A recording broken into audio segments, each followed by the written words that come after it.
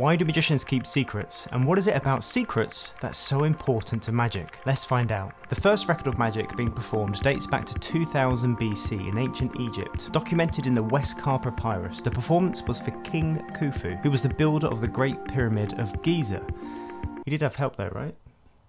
He did it on his own. Must have been tired. According to the ancient text, there was a wise old wizard named Djedi who was called before King Khufu, who said, "It is told you can restore the head that is taken from a live creature." "I can indeed, your majesty," answered Djedi. The king replied, "Then let a prisoner be brought forth and decapitated." "I would rather it were not a man," said Djedi. "I do not deal in such a manner." I guess he had a problem cutting people's heads off. A duck was brought forth and its head was cut off. The head was thrown to the right and the body to the left. Djedi spoke magic words. Then the head and the body came together and the duck rose up and quacked loudly. The same was done with a goose. Let's stop right there for a second and ask ourselves, what effect did this story have on us? For me, it conjures up an image, a scene of ancient Egypt 4,000 years ago. A starlit night sky looking down on a wise man wearing a weathered robe. He's being escorted through spacious royal grounds by an armed palace guard. The flickering flame of torches causes the walls to come alive. The wise man is then given access to the royal court and asked to show the king of Egypt his magic of decapitating heads and putting them back together again. I have so many questions, yet the details will remain a mystery, and mystery is the key to this video. Now back to keeping secrets. There are a number of reasons we keep secrets. We might keep a secret to protect ourselves or someone else from harm, such as Meep Geese, who kept Anne Frank and her family safe during World War II. Or we might keep a secret to benefit someone else, such as a surprise birthday, or surprise, I got you Battenberg. Battenberg.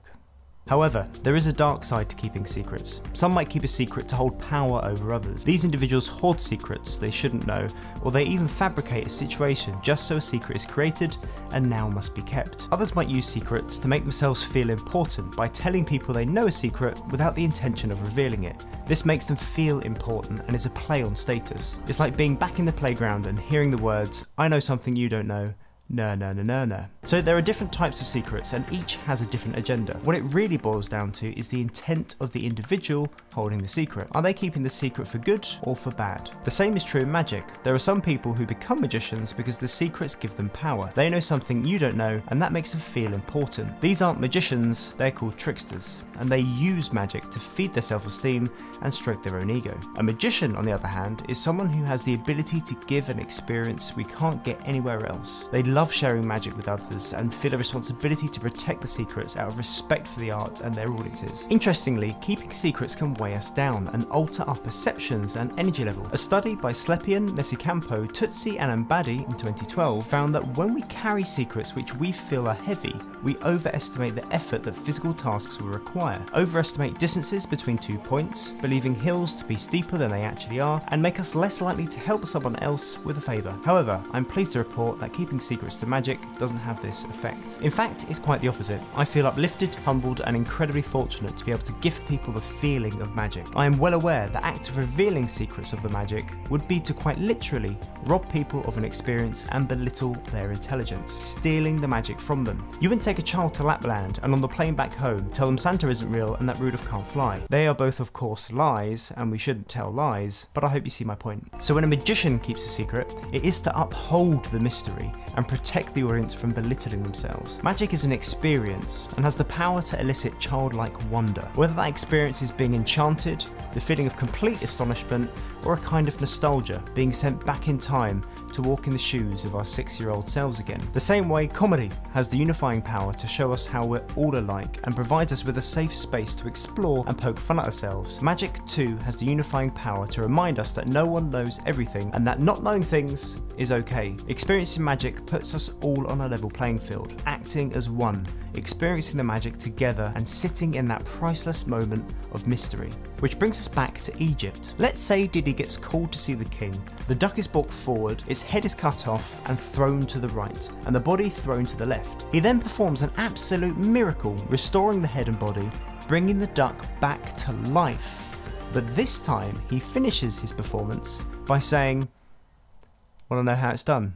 It's all bits of string, magnets and sticky tape." Do you think this story would be included in the Westcar Papyrus? Would we still be talking about it 4,000 years later? I don't think so. Side note, Djedi is spelled D-J-E-D-I. Drop the D and you're left with Jedi, a member of the mystical knightly order from the Star Wars films. Coincidence? So next time money magically restores itself, a chosen card jumps out of a pack, or a magician vanishes, remember our reaction is a celebration that we are not alone. We don't know everything, and this moment of mystery highlights our uncertainty of the world around us. It's a part of what makes us human. So why do magicians need to keep secrets? Because magic is priceless and wouldn't exist without them. But how many types of magic are there? And how many secrets do magicians really need to keep? Find out in this video I made about the 19 mysteries of magic. Until next time, in a bit. Coincidence? I think not.